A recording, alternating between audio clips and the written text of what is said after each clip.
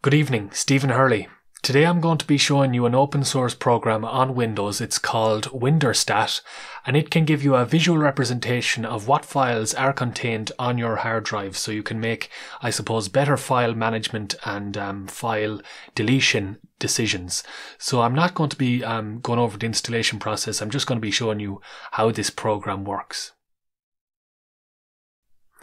So I'm going to open up WinDirStat, and it gives you the option to analyze a specific hard drive or a specific folder. So I'm going to analyze my main hard drive here, which is in, I suppose, need of some data management.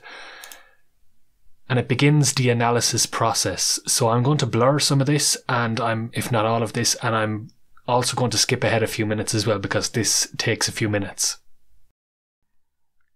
So this has finished analysing my main hard drive, and as you can see, it has color coded the different types of files. So for example, video files here in my case are in red.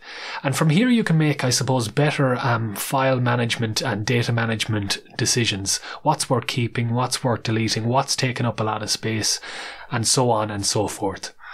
Okay, thanks very much for watching, and I'll see you in the next video.